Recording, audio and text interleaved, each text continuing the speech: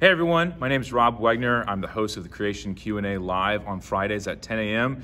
I'm excited to come to you from the Discovery Center. We have a very special episode for you today of Dr. Thomas and Dr. Clarey taking questions that you previously submitted about dinosaurs in our Discovery Center, which, by the way, is now open to the public. So if you'd like to visit us in Dallas, Texas, you can come to our Discovery Center and we'd love to have you. So I hope you enjoy this special episode, again, with Dr. Thomas and Dr. Clarey as they discuss dinosaurs.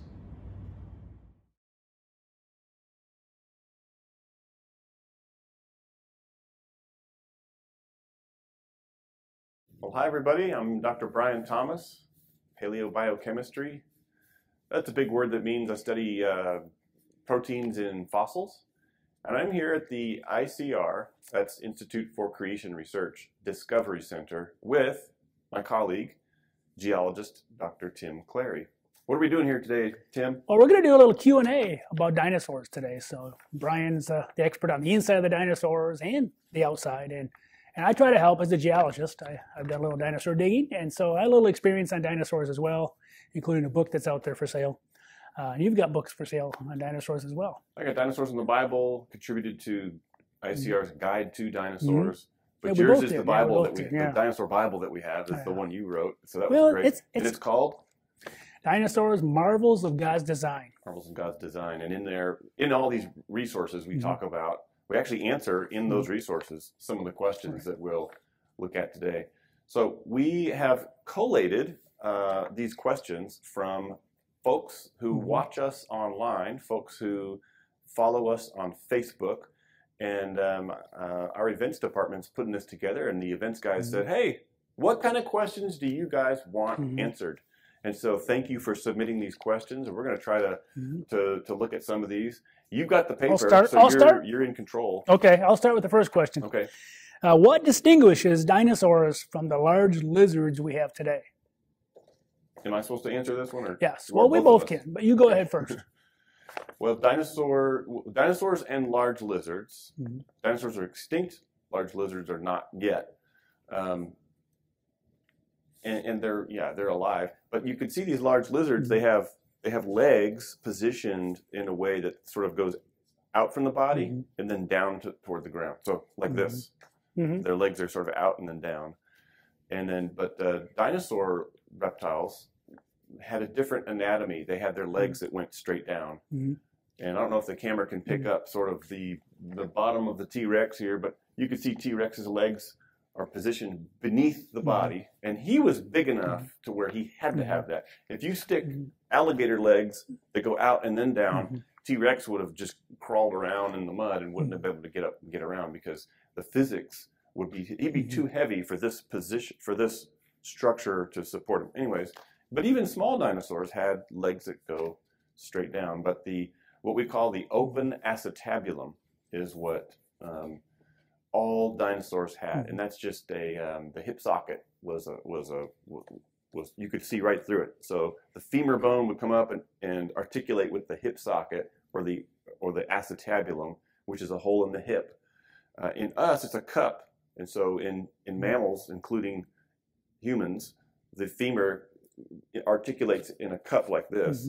In birds, it's a cup. Some extinct birds, it's a partial cup. But in dinosaurs, it was just open, and so the femur would connect with a big old vacant hole, probably filled in with connective tissue and things like that. So, does that answer it's probably way too much detail than what anyone wants. I want to add one other thing, and the geology confirms that. When we look at the footprints of dinosaurs, we see they're very close together, and just like you would walk if you were a mammal. So they're not sprawled out like crocodiles and turtles and reptiles today. These are reptiles that walked with their legs erect, even four-legged and two-legged. And so we see the footprints, they almost step on top of each other with the forelegs sometimes. And so there's no tail draggings. So if they were sprawling like crocodiles, we'd see tail draggings, we'd see these animals, but the rocks support the interpretation that Sir Richard Owen came up with in 1841, that these are a unique group of reptiles that had an erect posture. Well, you say no tail drags. There's probably a few, but generally. But only with, I did hear about one where they were walking in mud so deep that their tails were dragging. But in most cases, that's not really the case. Deep footprints that go way down. Yeah. So they held their tail aloft, Mm-hmm. and so this is in contrast to some of the earlier models of dinosaurs. The ones that I sort of grew up with in the 70s, I am that old, where they had these, these gray-colored dinosaurs with the tails that were drooping down. They looked so sad, stuck in the swamp. I can't get out, So speaking of gray color, I think I saw a question about that. Well, we can jump ahead to that. Yes, were all dinosaurs really gray? Yeah, I think that's an early. That's from pictures, and some artists decided to show dinosaurs that way a long time ago, and they also decided to show dinosaurs with droopy tails that dragged.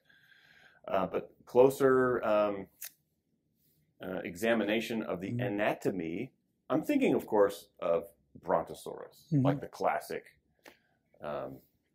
sauropod, four-legged dinosaur, and its tail didn't drag. And we can tell because you could look at the linkages where the muscles and the ligaments would have linked between the vertebrae, and it would have been it would have held this vertebra here, this one here, and it would have been it would have been held aloft, nice and tight, and it didn't have to drag around, like it's carrying a wedding veil or something. Right. Well, really heavy wedding veil. Speaking of which, velociraptors actually have a straightened tail, as they would get these ossified tendons, and so their tail was flexible where it came off the body, but then it would stay straight. And there's actually muscles they show that are attached. They believe that each step it took, the tail would swing back and forth to balance the animal.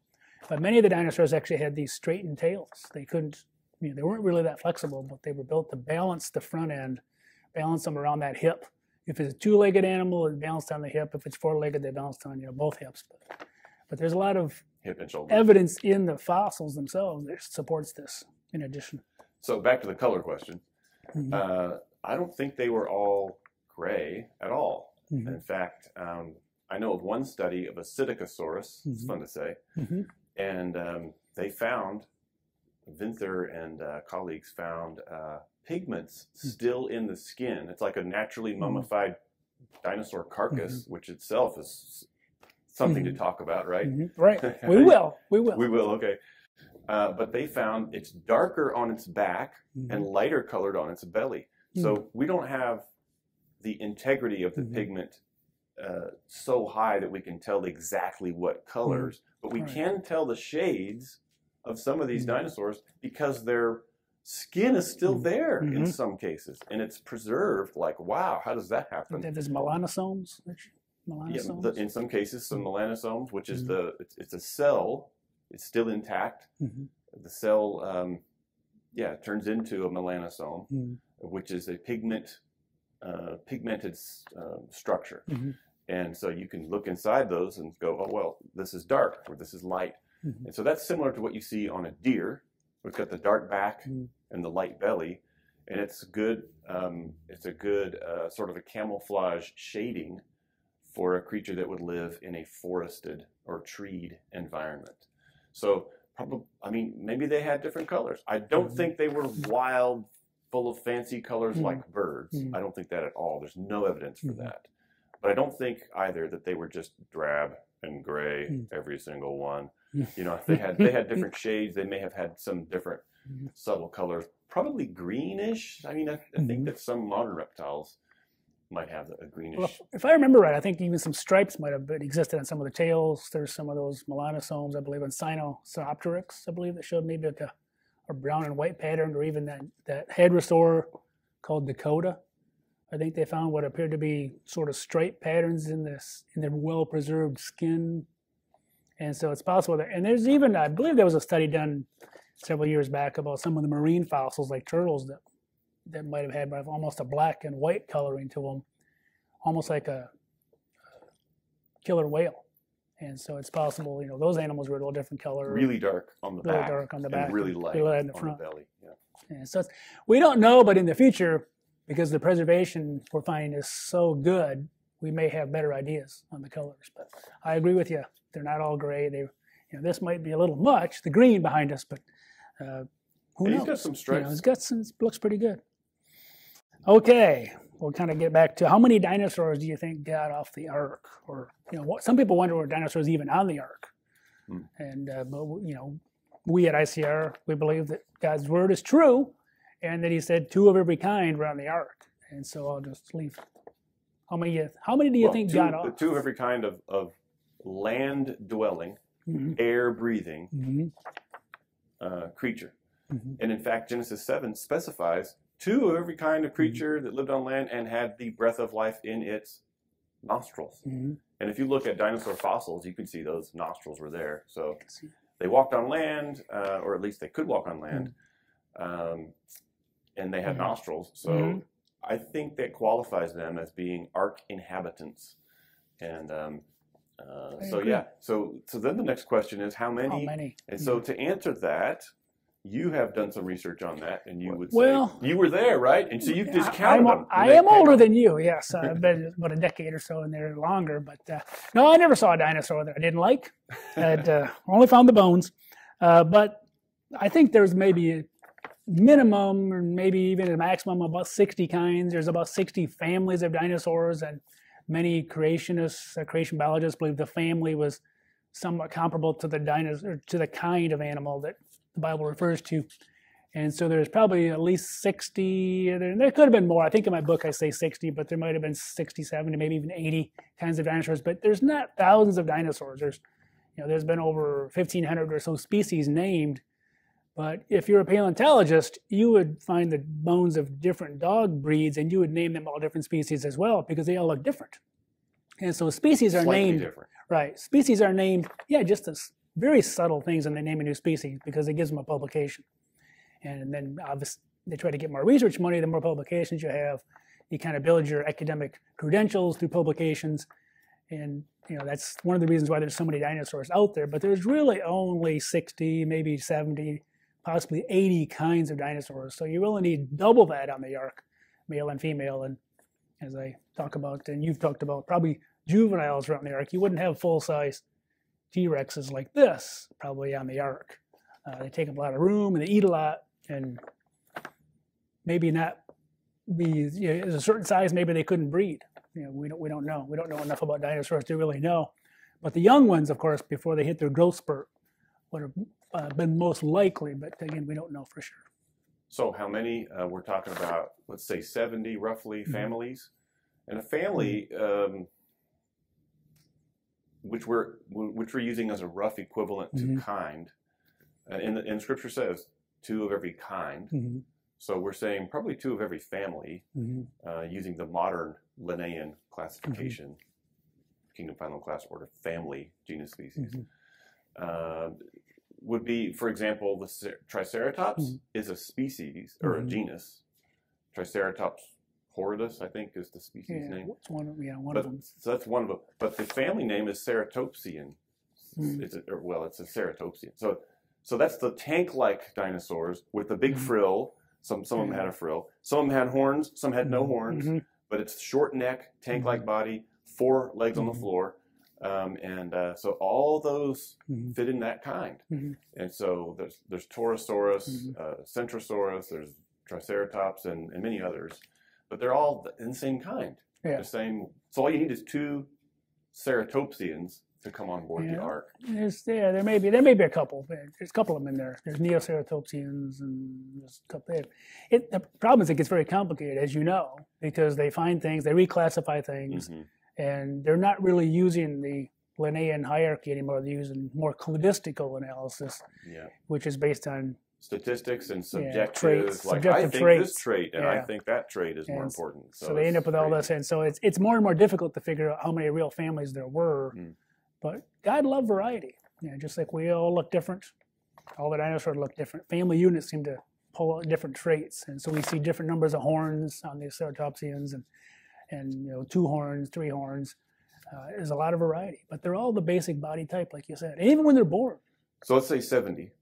So it's 140. It's not that. So 140, the average size of dinosaurs. You did a big study on this. Yeah, we did. We did the math. Jeff Tompkins and I at ICR did the math. We figured out the average adult size was the size of the American bison or buffalo.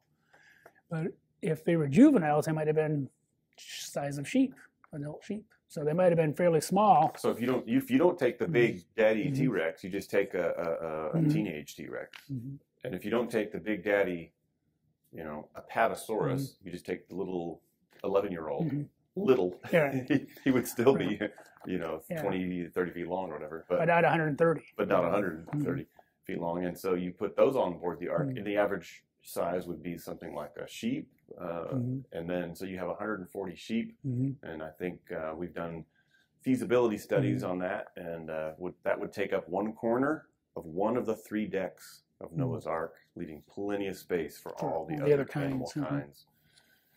So then they got off the ark. And what happened? Well, that's the next interesting question. Is it really? We'll get to what happened to the ultimate result later. But here's a question: when they got off the ark, were any dinosaurs domesticated and used as pets? Do you think? This is a serious question. It's on our script. So yes.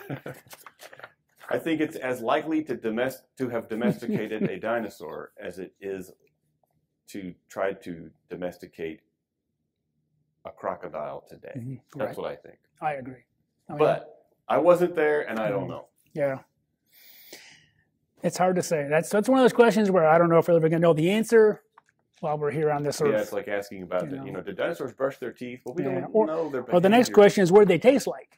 What did they taste like? Yeah, did they taste like chicken? I think someone planted that in there just so we could say, tastes like chicken. Well, I would assume they taste like crocodiles, which crocodiles do have a kind of a white meat affinity to chicken. So you've had crocodile? Yeah. Ooh. Maybe it's alligator. I don't know. I guess it's alligator. I used to have alligator on a stick back in the day in Louisiana. So it wasn't really crocodile, I guess. Alligator, I'm sure it tastes similar. Very similar. So here I am, Dr. Brian Thomas. This is Dr. Tim Clarey, and we're at the ICR Discovery Center in Dallas, Texas. Come visit us here, please. If you're anywhere near North Texas, you're not going to want to miss what we have on display here. This is just one room of many rooms. And what are we trying to do with this Discovery Center in general? I would say we're trying to showcase and illustrate the science that supports Scripture. And so, just why do you work here? And tell me why. I know I'm becoming an interviewer, sorry, but that's okay. Why do you think this is important? What we do here? Well, I think it's critical that we show people that God's word is true, and that real science, unlike what you're taught in many of the universities and colleges and high schools and public institutions, real science supports the Bible. Real science shows there was a flood. In my research as a geologist, I plot up sediments and compile sedimentary rock records all over the world. And I'm not quite full through the whole world, but I've gotten through part of it now. And that's showing each continent, doing the same things at the same time, flooding at the same level. All the continents have the same pattern? The same general pattern to all the continents. They all begin kind of gradual flooding, and then they become progressively more and more and more up to a point, and then you can see the water receding, pushing sediments offshore. And so you see that same general pattern. Receding water sediments. Where'd you get that word receding? It sounds familiar to me. Well, I think that's in the Bible. After day 150, the water started to recede, the Bible talks about. And so the rocks really do show exactly what the Bible says. And that's one of the things that at ICR we do, is we show that real science confirms the youthfulness of our universe, the youthfulness of the earth, the recent flood, the dinosaurs were real. There are some people that still doubt whether dinosaurs are real, but when you dig them up like you and I have done, we know they're real. And the Bible tells us they were on the ark because they were land-dwelling, air-breathing animals, so they'd have gotten off the ark as well. All right, I've got another question for you. What's so important about dragon legends and old art that depicts an animal like a dinosaur? Well, I start answering that question by trying to think about, okay, where would we look for evidence if what the Bible suggests is right and true, that these dinosaurs lived in the relatively recent past, thousands of years ago, went on Noah's Ark, lived with humans. I mean, that's really weird to most ears. But that seems to be how you fit dinosaurs into the Bible's historical time frame. That means that dinosaurs would have gotten off the ark. And so where would we look for that evidence that they may have lived at the same time as people who lived way back then, thousands of years ago, after the flood? And the thing is, you would not look in fossils. Right. Because the fossils are a record of the flood. Mm-hmm. And so if you find dinosaurs in the flood rocks, those are the pre-flood dinosaurs that died in the flood, right? Mm-hmm. Right. And so we don't see humans buried with the dinosaurs, but we don't see horses or deer either.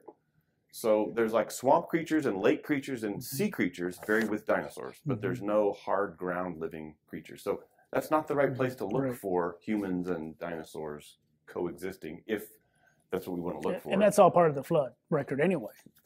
Yes. So you're looking at dinosaurs are wiped out at a certain level in the flood, and that's what my research is showing. Okay. And then above that, you have most of your common mammals like the horses. And so you've got and the where horses, you'd expect to find humans. they're in layers. They're in flood layers, but they're way up above the dinosaurs. Above the dinosaur layers. And in the post-flood world, you need to make a fossil. You got to have things buried fast and deep, and that's the key. People forget you got to bury things fast and deep. And then it has to de-water pretty quickly. Otherwise, it'll just if it sits it'll dissolve away. It'll dissolve and rot.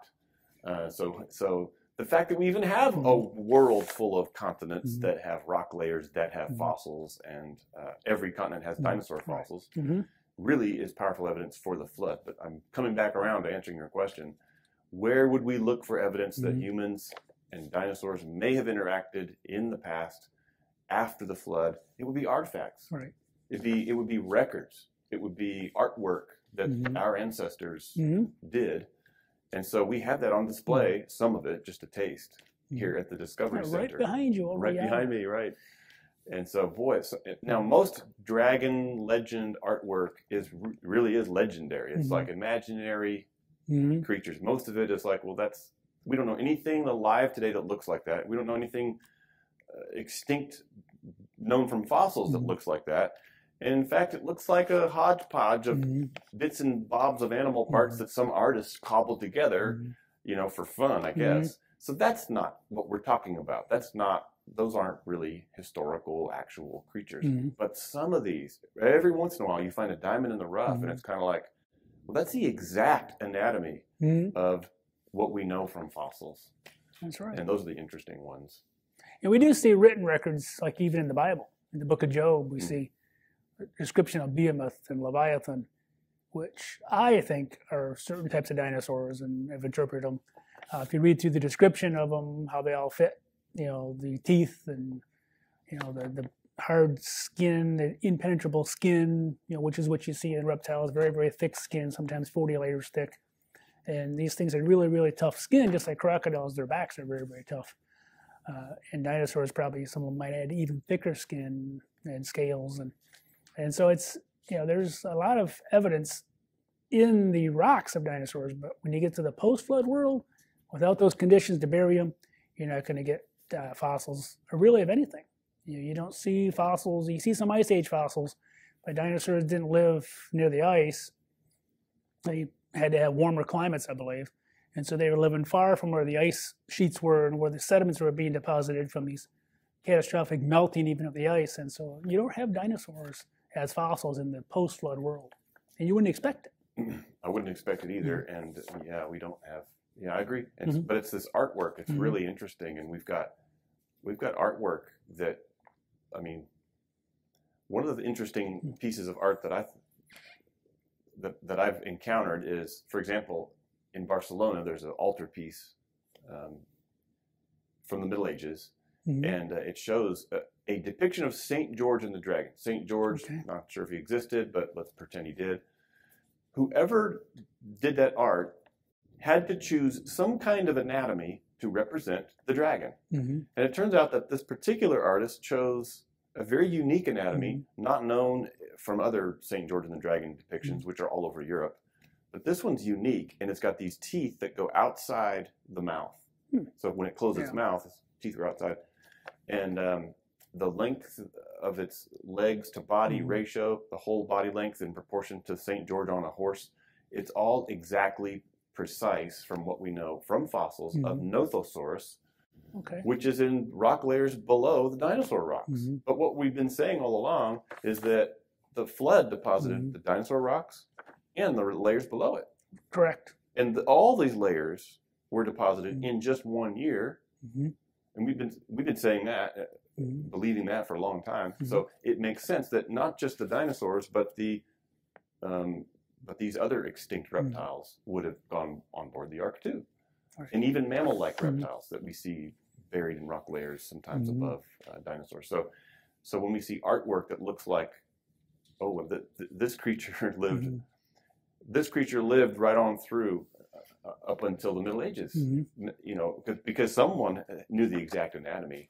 And many of the depictions actually have the legs coming straight down, like you talked about at the very dinosaurs. beginning, for Yeah. dinosaurs. For these dragons, Dinosaur, for some of these dragons and things, you see many of them have their legs coming straight down. yeah, all the anatomy really And works. so, you know, people, if they were doing reptiles today, they would draw them sprawling, because that's what we see today. So it does, like you say, it works. Right, kind of the second part of that question is, who in the Bible may have actually seen or interacted with dinosaurs?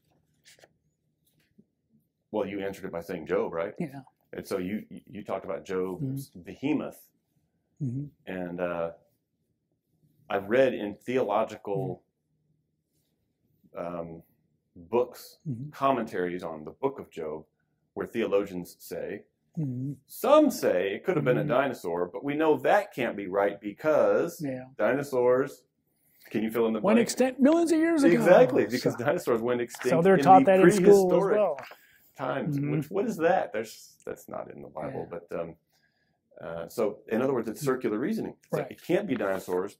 Therefore, it must be something else. Yeah, therefore it must be something else. But let's let the text define what the creature is. And others get around it by saying, maybe behemoth was, you know, imaginary. Yeah. But what would be the point of God saying, imagine a creature, and now I'm greater than what you can imagine? Right. No, he's saying, this is a real creature, and I'm a real God who's really greater than what you're looking at. That's the whole point of the passage. Right. So it's got to be a real creature. But it's the chief of the ways of God, which I think refers to the biggest land creature God ever made. And some of the other anatomical details from the passage you're familiar with. Right. Such as? Well, the sharp teeth on the Leviathan, anyway, really sharp teeth. And we're going to get to later one about dinosaurs spitting fire. Leviathan actually had smoke or fire like coming out of its mouth. So I guess we can answer that now. Well, do you think it really spit fire? What about tail like a cedar? We got to get that one. That's true. For behemoth. The behemoth, right? The tail like Job a 40, cedar. but you want to move to Job 41. Well, it's they're kind of related, but there's a lot of people that are, in your commentaries, even your Bible, a little footnote will say it's a crocodile or a hippopotamus or something like that. But again, you've got to have, like you pointed out, a tail like a cedar. So if you have a cedar tree, you know, some sort of sauropod or a long-necked dinosaur like Apatosaurus or Brontosaurus would have had that feature, would have had that big tail sticking out, balancing its big long neck on the front. And the tail would have swayed, as you've talked about many times in your lectures, would have swayed like a cedar back and forth as the animal walked and moved. It would have been kind of swayed in the back, just like a cedar tree would do in the wind. And so to say that something else, you know, and say it was a hippopotamus particularly, seems really preposterous. Hippo tails, I've seen them. They're like little bitty flappy things. And even a crocodile wouldn't sway because it's kind of dragging in there. Unless it's in the water, it kind of propels itself along. But it's not big enough to be a cedar tree, nor would it sway like a cedar. It's implying open air. So like you say, the best interpretation, when you read it for the way the Bible's written, seems to describe two different types of animals. Probably one that eats grass, which would be probably sauropod for the behemoth. And then some sort of meat eater, which became a meat eater after the fall, after the sin of Adam and Eve. Of course, that's when animals started eating each other. And we see the evidence in the rocks of that. Dinosaurs were actually eating each other. We see their marks in the ones buried in the flood.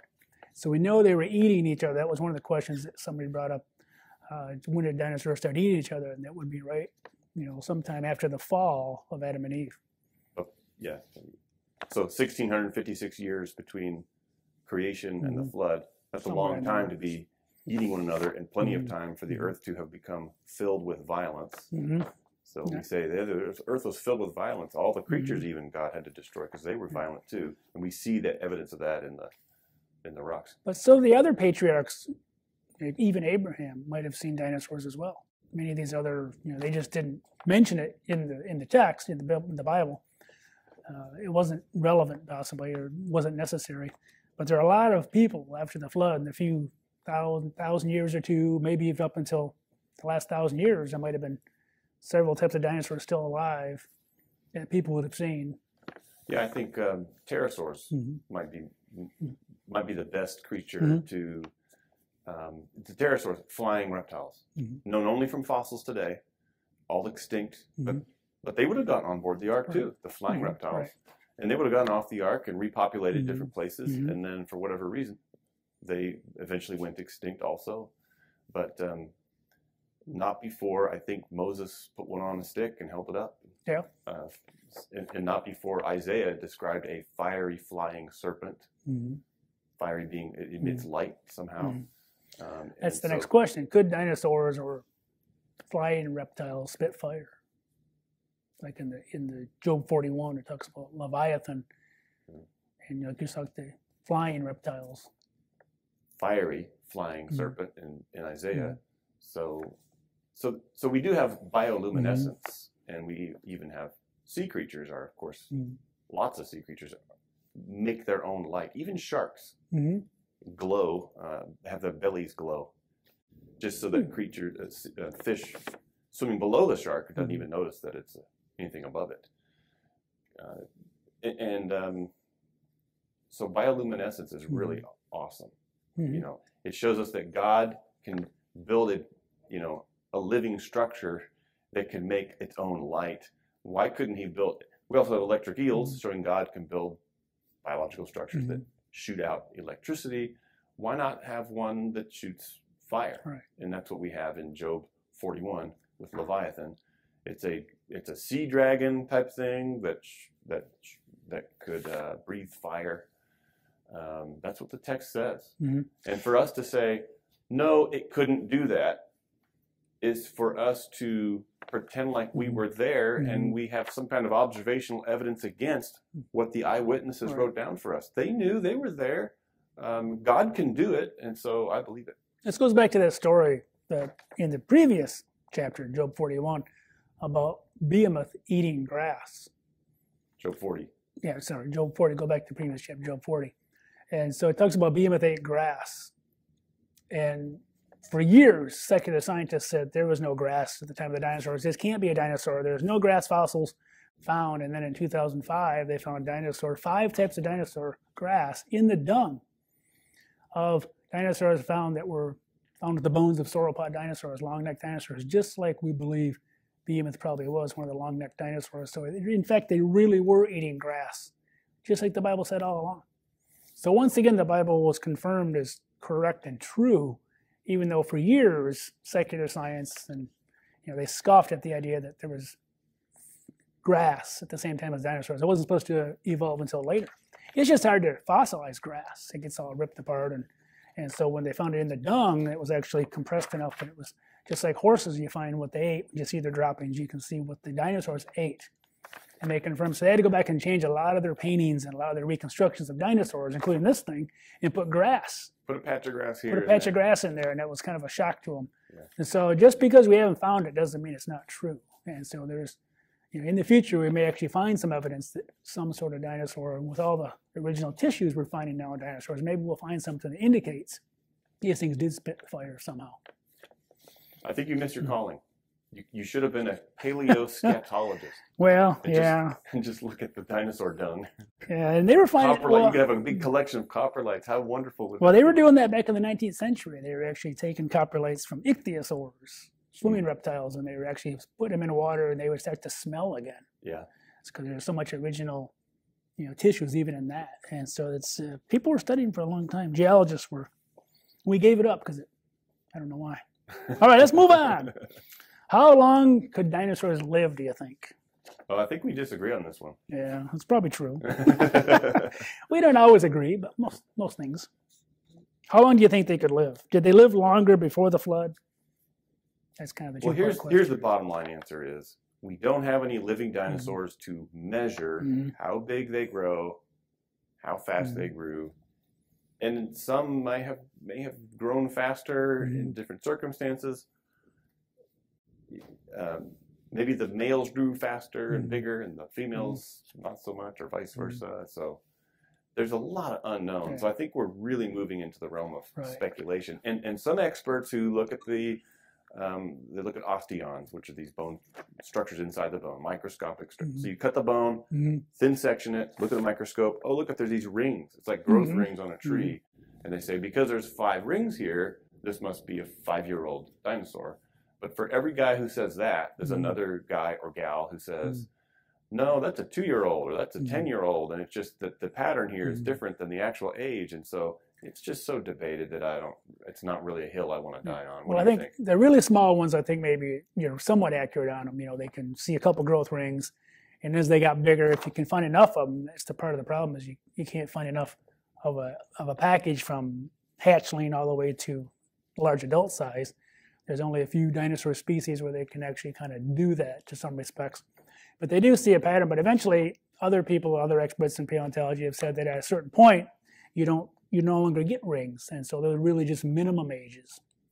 So early on you can count the rings because and then later you can't. Right. Bone gets rebuilt continuously. So if you're old, the rebuilt bits bore through or replace those old ring structures that your bone obtained when you were younger. So then it becomes hard to discern how old is this bone. I don't know. Well, it's been restructured a couple times, so he could be 5 or 50. I mean, yeah. So the oldest T-Rex is supposedly be Tyrannosaurus Rex Sue, named after Sue Hendrickson who found it, and it's about the size of this thing behind us, and it's supposed to be about 27 years old if I remember right, because they counted growth rings. But I still think that's a minimum age. I think that thing was much older. All the damage and the broken bones that healed. They're always amazed at how many broken bones and how many diseases these animals had. And I think it's because they were much older. And I think that many of the dinosaurs, and this is going to be maybe where we disagree, I think that dinosaurs in the pre-flood world might have lived to be 700, 800 years old, just like the humans were. Is that once they got big, they were safe from predators. Big was safe, just like elephants today. The young elephants are susceptible to getting killed. The young animals are the most susceptible to getting killed. Once you got big, you were pretty safe. And so these big animals, it behooved them, so to speak, for them to get big fast. How fast they did, we don't know. But certainly true with sauropods, right? Because they didn't have armor plating. No. They didn't have. They weren't going to outrun anything. Some of them had tail spikes, but not very many. So their defense was to get big fast. So they grew fast. And they weren't going to outrun anything either. So I think there's evidence in the bones to support that. So the biggest, I think they obtained their big size, within 20 years. And I think they continue to grow bigger. There's conflicting evidence on that, but many reptiles today seem to keep growing bigger. There's some they say reach a determinate size, and that gets into the whole warm-blooded, cold-blooded thing. And I lean to the side of dinosaurs being cold-blooded. To me, it makes more sense why they went extinct ultimately after the flood, because the climate was different in the pre-flood world. It was a little colder areas, much more harsh. There might have even been changes to the amount of CO2 and oxygen in the atmosphere, and that's debatable as well. But a lot of those things could have happened during the flood as you're making limestone, pulling things out of the air. To make calcium carbonate, you got to pull CO2 out of the air, and so there could have been a big change of the atmosphere in the pre-flood and post-flood world. I think too often we make the flood too small. It actually affected the atmosphere, I believe, the crust, not just the sediments, not just the fossils. Things were completely changed from the pre-flood to the post-flood, and that affected how dinosaurs, and if they were cold-blooded, which I think there's strong evidence to support that, how they could have survived in the post-flood world. They had a much more limited range of where they could live. The equatorial regions, they couldn't live up in the great north, especially right after the flood when there was an ice age. They would have had to force them further south from where the Ark landed, and they would have had to live in these climates, a little tough climates for them to survive in. And so many animals today even go extinct, because of the long-term climate change, long-term, their vegetation that they ate is being wiped out. And it isn't always caused by humans. It's, of course, we push the envelope. We might have helped push the envelope on the dinosaurs as well. But ultimately, I believe they went extinct. They were diminishing in number because the conditions after the flood were so different than before the flood. But they were around for a long, long time. I can go with most of that. Okay. That's good. Okay. But here's the part I wonder. Okay. How can you say they were not warm-blooded? because they have to be warm-blooded in order to evolve into birds, which we know dinosaurs evolved into birds, right? Well, that's the story they're spreading now in the secular world. The dinosaurs were birds and vice versa. I'm like, we disagree with that totally here at ICR. That's like the professor who told his students, "You're a fish, whether you're just a highly evolved fish, whether you like it or not." You know, that's a quote from the textbook. It's like, this is so imaginary that what world are we living in? Because fish are different than people. Right, and there is actually fossil evidence to support the cold-bloodedness. There's, you look, people have studied the skulls of dinosaurs, different types of dinosaurs, and they show there's these turbinates, these things that warm the air as you breathe in, that most mammals have. Dinosaurs didn't have those things. Even their eggs, they took longer to hatch than most birds and most warm-blooded animals. Their eggs have been shown to take several months to hatch, similar like crocodiles and alligators do. And so there's quite a bit of evidence, scientific bone evidence to support that they were cold-blooded. It's just become popular since the 60s and 70s to push dinosaurs being warm-blooded.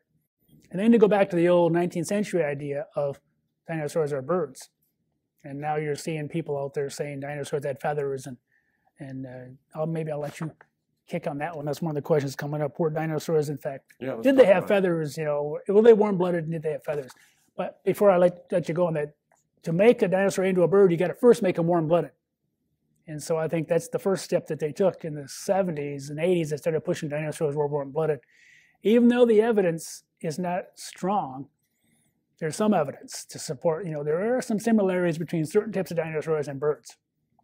But there's a lot that they disregard, the evidence that really supports, I think, that dinosaurs are not related to birds at all. But the cold-blooded evidence, I think, is still strong. And so, but they don't want to hear about that. That's now heresy in the secular world to talk about dinosaurs being cold-blooded, even though there's a lot of evidence that's out there. If you dig through the evidence, and I did this for a lab and I taught at a public college, I looked through, I said, okay, what's the evidence for cold-blooded? What's the evidence for warm-blooded? And I found there's a lot of evidence in the bones, like the turbinates, lack of turbinates and things, to show that dinosaurs very well could have been cold-blooded. And that's a big problem if you're trying to turn them into birds. Yeah, because to do that transformation, you have to reorganize all the organs, all the organ systems, the cells, because and even proteins, specific individual proteins within cells, because your metabolism is integrated in all these different organs and organ systems and different levels of organization within a creature. I think for evolution or natural processes to make all those coordinated changes that would be required to go from cold to warm blooded metabolism, I think it's just a joke. I think it's a joke. As a biochemist, one of my degrees is biochemistry. So from that perspective, I'm looking at it from that lens, going, well, you'd have to change everything. You'd have to do a wholesale rewrite. But I like that phrase you used, cold-blooded evidence. I think that's the title of your next book. Yeah, cold-blooded evidence. That was an accident, probably. But did any of them have feathers? You hear this a lot in the creation community now as well. You see this all the time in the news. Dinosaur, new feathered dinosaur, new feather this, new feather that. And we're constantly writing news articles saying, okay, if you read through the article, what does the article really say? Well, let me start with sort of a few anecdotes. Okay. That's more fun to talk about than articles. But it did start with an article. My anecdote is that I went to a museum in San Antonio, and it showed a T-Rex model, a small T-Rex, absolutely covered with feathers. It looked ridiculous. But maybe that's what it was, who am I to say? I wasn't there, but it just didn't seem to fit, and it was just covered with feathers, and of course they put, lots of colored feathers. So there's a lot of folks out there who believe that even some of the tyrannosaurids, the smaller ones maybe, had feathers. And some of the evidence for that would be like these fibers that they found associated with the skeletons in the fossil record. But other evolutionists have come along and said the fibers really look to us like decayed skin fibers, because when your skin decays, it turns into little fibers. So some folks turn those fibers into feathers. Well, does T-Rex have feathers or not? Well, just a few years ago, another researcher went to actual preserved skin on T-Rexes, and he found skin from the tail, which I saw at the Museum of the Rockies in Bozeman. They've got this huge 30-foot long T-Rex tail, original out of the ground, on display, and it's got skin that's sucked right down onto the bone, because that's what happens when a carcass sort of mummifies. And that skin is covered with bumps, reptile scales, no feathers on the tail. And other specimens, actual from the rock, not speculations about fibers and feathers, showed from its belly, from its head, from every major body part, T-Rex was scaly skin, scaly skin, scaly skin. So then I was like, okay, T-Rex did not have feathers. So then I'm like, well, what else are they saying had feathers, but the best science shows it was not feathers? And so I have not yet seen a feathered dinosaur. Dinosaur being open acetabulum, open hip bone, that's a dinosaur, and then feathers on that. I haven't seen that yet, so I'm waiting to see that. Well, about a year or two ago, they actually did a big study of the tyrannosaurs, and they said tyrannosaurs didn't have feathers, but all the other theropods did. You know, because they know they did, because they turned into birds. Right. But they actually did a study, probably using that specimen you talked about, and others, and they determined that dinosaurs, the T-Rex type, the theropods of the Tyrannosaur family, didn't have feathers. But they think, well, maybe when they're really young, or other ones do. They always put them on Velociraptor. They love to put feathers on Velociraptor, but there's really very little evidence of any feathers on a Velociraptor. They're really kind of pushing the envelope. It's almost where they're writing science fiction and calling that science. I think so. And yeah, in order to get your dinosaur into a bird, you got to make it warm-blooded, and you got to put feathers on it. Right. So we're finding fibers and turning those into feathers, and we're finding active movement, anatomy of active motion, which we associate with warm-bloodedness. We make them warm-blooded. So we're trying to turn them in. Evolutionists are trying to turn these creatures into birds. But if you remove that bias, what you have is the actual data, and it shows in the rocks we've got birds separate, dinosaurs separate from birds. Anatomy is different, feathers in the birds, and no bona fide feathers yet for the dinosaurs that I've seen. Right.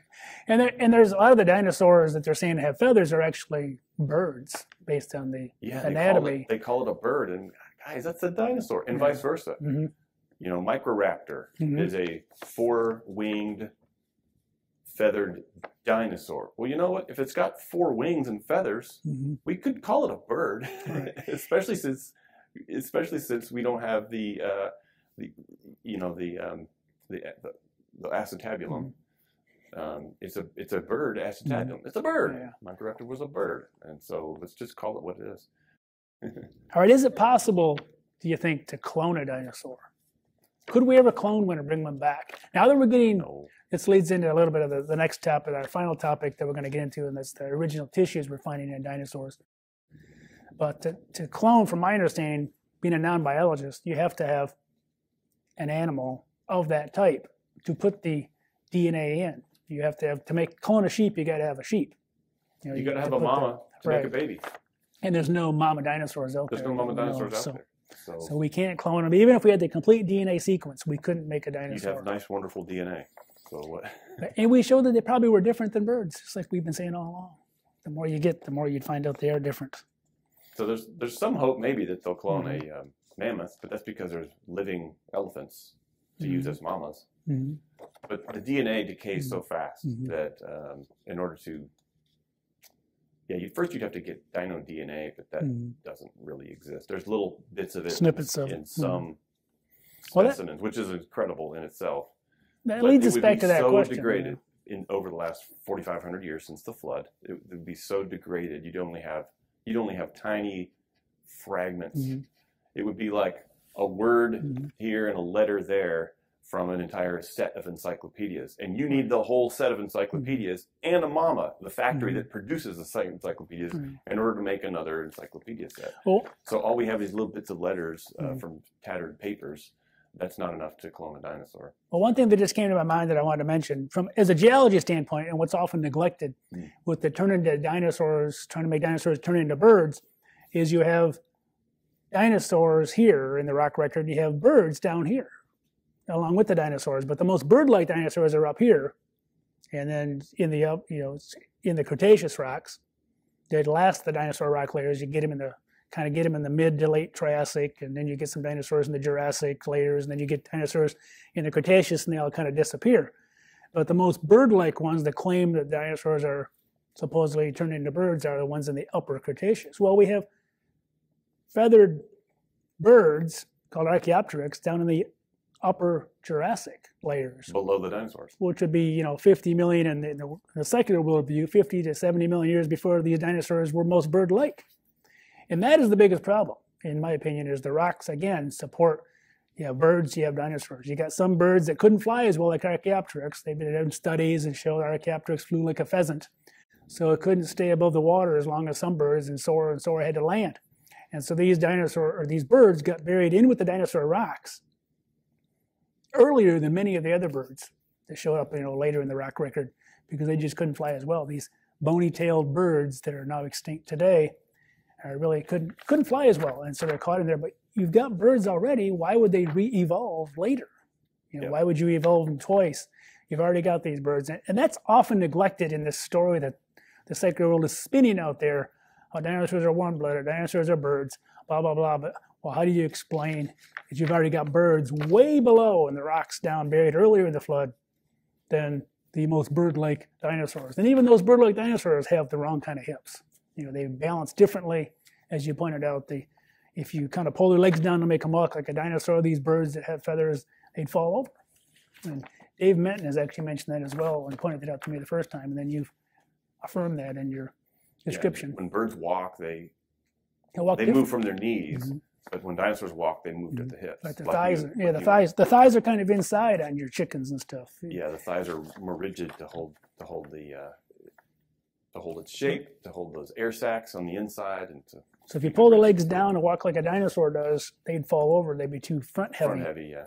And so it's difficult. It's more difficult than they make it out to be. They just think, if you change a little bone here and there, and you got it.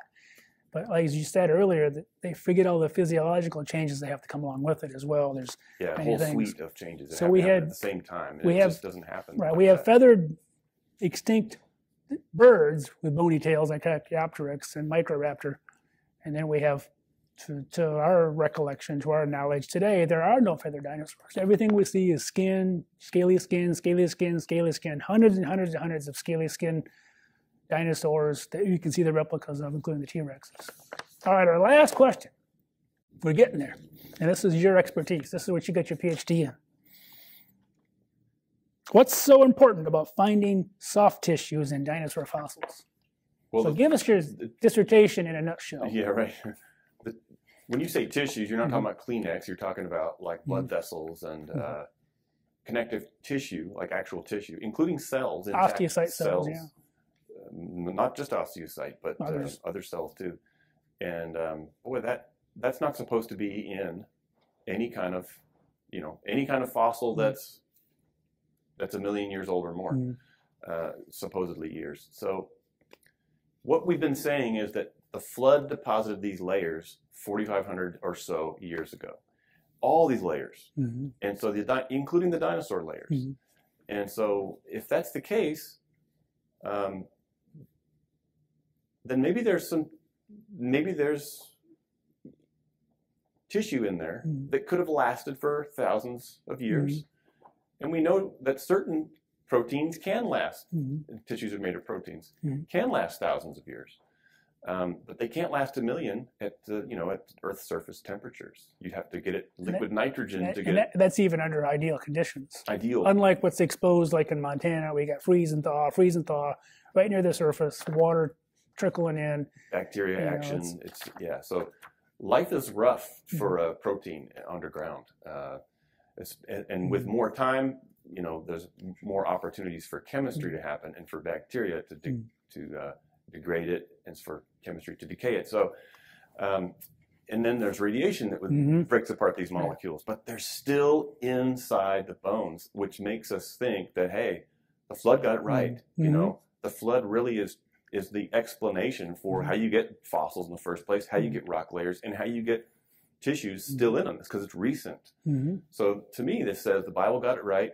If the Bible's right about where we came from, then it's right about who we are and our need for a Savior. Amen. And where we're going.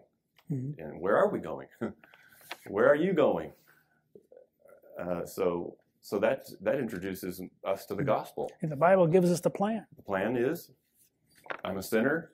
I can't save myself, but God can. God can. God provided the way through Christ. By God himself coming as a human. Allowing himself to be killed, nailed to a cross, shedding his blood, and then rising from the dead. He conquered death. And he paid the price for all of our sins, you and I and everybody else in the world. So our death sentence can be removed, and all we have to do is say, I turn from sin and I trust in Christ. And that message is in the scripture. It's the same scripture that teaches the flood. And these are the same rocks that confirm the flood, and the same soft tissue fossils that confirm the flood. The recent flood, like the Bible talks about. The recent biblical flood. Because if you count the genealogies and you go through and count them, the Earth's only thousands of years old, not millions, not billions. And just try to say that is very difficult when you look at the truth of God's word. And the truth of God's word, if you believe that part, it's, you can believe the part that Christ himself was God. Came as a human, and he came to save us. God loved us that much. Loved each and every one of us, even though we're sinners.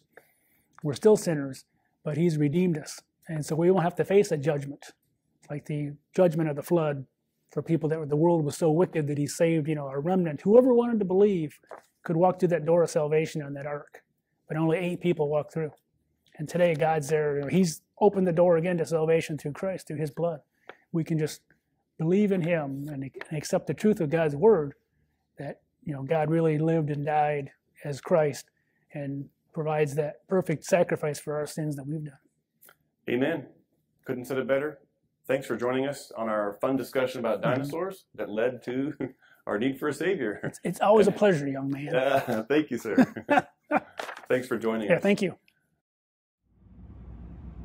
Well, I hope you enjoyed that video with Drs. Thomas and Clarey talking about dinosaurs. If your question didn't get answered, you can pick up a Creation Q&A booklet by going to store.icr.org. If you like this video, you can like it and share it with your friends and family. That way they'll be able to see it.